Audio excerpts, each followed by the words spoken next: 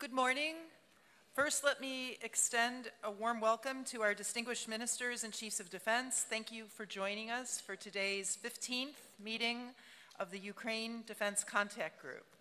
I'm Celeste Wallander, Assistant Secretary of Defense for International Security Affairs, and I will serve as facilitator for today's contact group. I would like to welcome Ukraine's Minister of Defense, Rustem Umerov, for joining us today. We welcome your presence and look forward to hearing your thoughts here shortly. Please allow me now to introduce Secretary of Defense Lloyd Austin to deliver opening remarks. Well, good morning, everyone. Thanks for joining us for the 15th meeting of the Ukraine Defense Contact Group. And it's great to see both new and familiar faces here today. And I want to start with a word of thanks to Alexei Reznikov for his hard work and dedication and for everything that he did for a free Ukraine in a secure world. I'd like to welcome Ukraine's new defense minister, Rustem Umerov. And Rustem, it's great to have you here. I thoroughly enjoyed our call a couple of days ago and certainly enjoyed our meeting that we just concluded. I look forward to working with you and your team closely, and I know that everyone else here does as well. Now, even as we're meeting here, Ukrainian troops are in a hard fight to reclaim their sovereign territory from dug-in Russian invaders. Ukraine's counteroffensive continues to make steady forward progress, and brave Ukrainian troops are breaking through the heavily fortified lines of Russia's army of aggression. Ukraine's progress is a testament to the fighting spirit of its people. But Ukraine's recent gains also hinge on the crucial capabilities provided by the members of this contact group.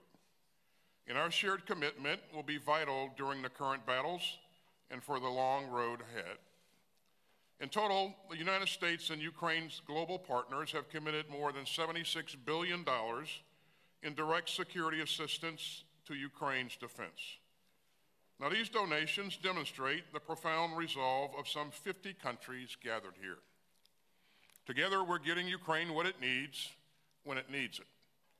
Together, we're rushing Ukraine the security assistance that it needs for the current counteroffensive and helping it to build the force that will ward off future aggression. And together, we continue to demonstrate our iron sense of purpose. Ladies and gentlemen, history will show the full folly of Putin's reckless, cruel, and unprovoked invasion of his peaceful neighbor. In this war, time is not on Putin's side. Time is never on the side of a dictator who launches an imperial war of choice. And time is never on the side of aggression. The people of Ukraine are fighting in self-defense for a just cause. They're fighting to save their futures and secure their freedom.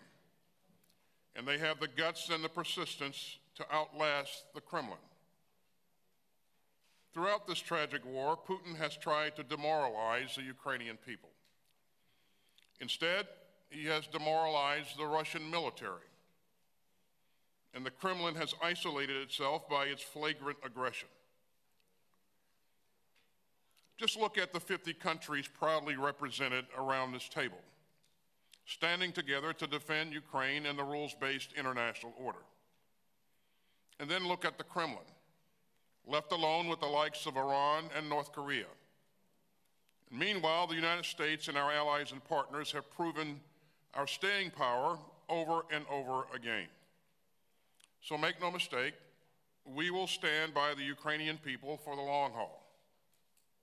Since our last meeting, the United States has committed additional security assistance packages totaling more than $2 billion. Those packages include urgently needed air defense, ammunition, and mine-clearing equipment. And we're ensuring accountability of U.S. contributions through robust in-use monitoring. And we'll continue to work closely with our Ukrainian partners to ensure that all assistance is used effectively and safeguarded. I'm also pleased to announce that the M1 Abrams tanks that the United States had previously committed to will be entering Ukraine soon. Now, the more Russia prolongs its war, the more glaring its cruelty becomes. Russia's assault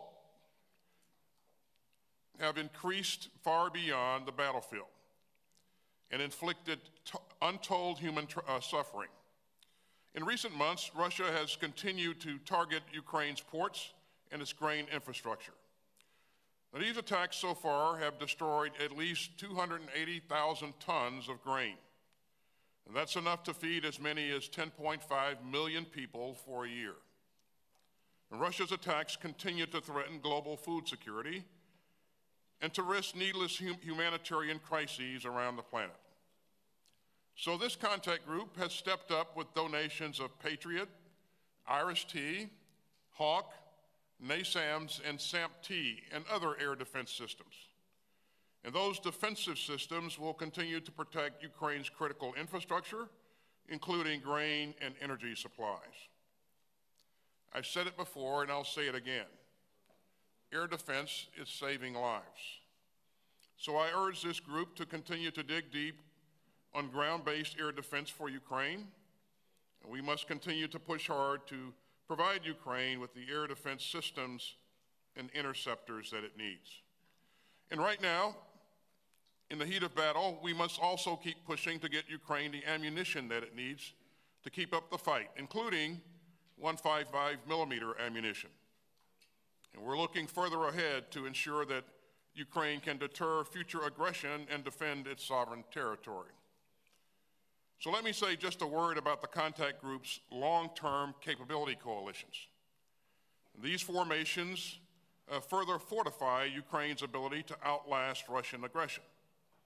I'm grateful to many friends here today, including Denmark, Estonia, Germany, Luxembourg, the Netherlands, and Poland, for stepping up to lead coalitions.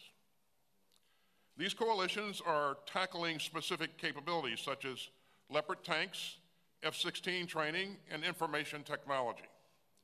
And we'll hear updates on their work later today. And to add to this group's long-term support for Ukraine, I'm proud to announce that the United States is supplementing the F-16 training coalition with US-based training. All this underscores a key topic for today's meeting: the future of Ukraine's armed forces and how this coalition will evolve to help Ukraine build a credible, capable combat force for the long term. Our commitment to Ukraine isn't just for the duration of one campaign. It's a commitment to long-term security in Europe and beyond. And it's a commitment to our shared values of freedom and sovereignty. This contact group has done so much for the people of Ukraine, and it must continue to evolve to sustain our support over the long haul. So we will stay united, we will stay resolute, and we will stay firm in our determination to defend Ukraine and to uphold a world where aggression does not pay. And thank you for being here. And so now we'll pause just a moment to let our friends in the media depart.